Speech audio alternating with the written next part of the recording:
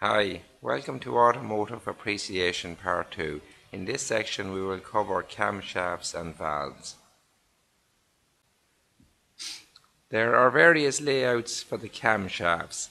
Early engines had the camshaft at the bottom of the engine. The valves were operated by push rods via rocker arms, hence the name push rod engine.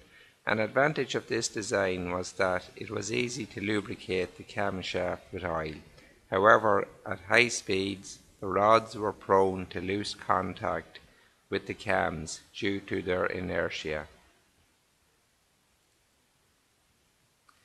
SOHC, Single Overhead Cam. In this design, the camshaft was relocated to the top of the engine and driven by a timing chain or belt.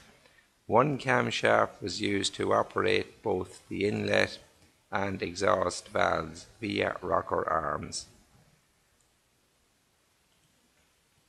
In a DOHC or dual overhead cam, separate cams were used for inlet and exhaust valves. With a non-interference engine, the valves do not extend into the path of the piston. If the timing belt breaks, it will not result in damaged valves. With an interference engine, the valves extend into the path of the piston. If the timing belt breaks, it will result in damage to the valves.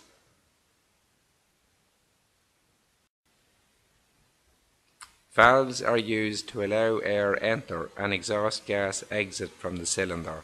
They are opened by the lobe on the camshaft and closed by spring pressure. Usually inlet ports are larger than exhaust ports, as it is more difficult to get air into the cylinder. Early engines had only one inlet and one exhaust valve per cylinder.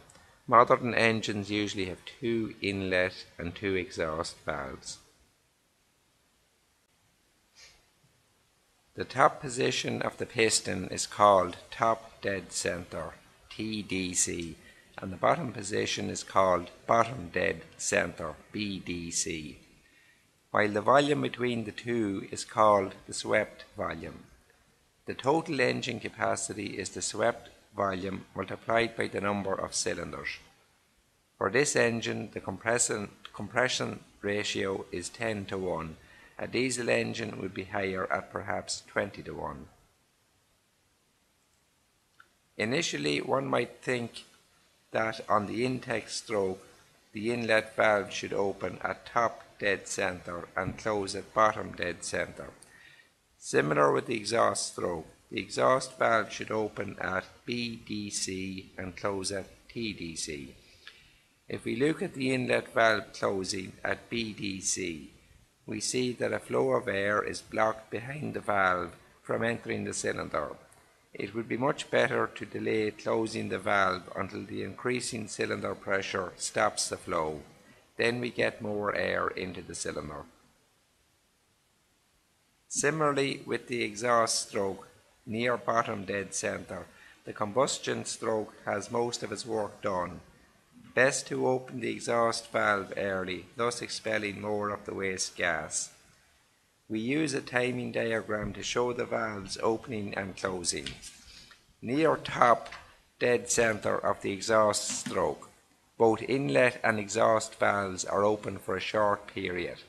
The flow of air from inlet to outlet is called valve overlap and aids scavenging of the exhaust gas. A camshaft can operate the valve directly, or usually a cam follower or tappet is used between the cam and the valve. Sometimes the camshaft lobe is offset from the center of the valve and tappet to encourage the tappet and valve to rotate as it is pushed down.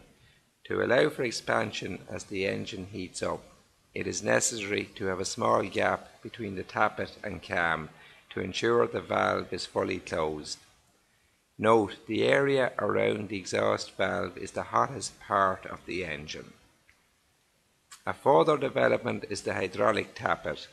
This tappet is extended by high pressure oil through a non-return valve.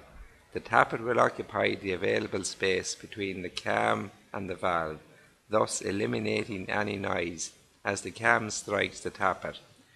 It will also ensure the valve can close fully at all times.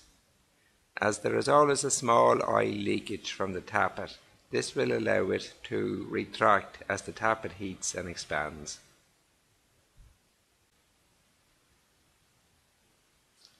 By manufacturing different type cams, engine manufacturers were able to design engines for high efficiency or high power. Cams for racing cars were called race cams or high lift cams. By altering the lobe profile, they would open the valve earlier, further and for longer, usually at the expense of fuel consumption. With VTEC, the camshaft has two separate lobe profiles. The valve is in contact with the blue rocker arm. At low speed, the cam operates on the standard profile for efficiency, and at high speed, the pin is activated by oil and the rockers are joined together when they are aligned, thus altering the timing and lift for maximum power. Cam.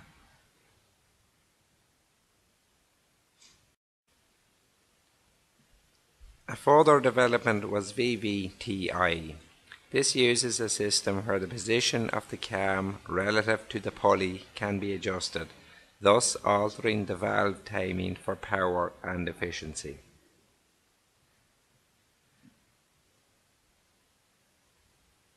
Depending on driving conditions, high pressure oil is fed through the camshaft into a chamber, thus rotating the pulley on the camshaft.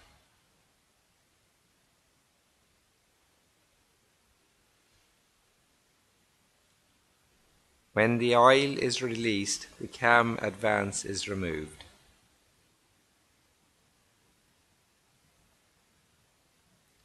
It is normal to adjust timing on the inlet valves. With a double overhead cam engine, it is possible to adjust both inlet and exhaust valves independently of each other.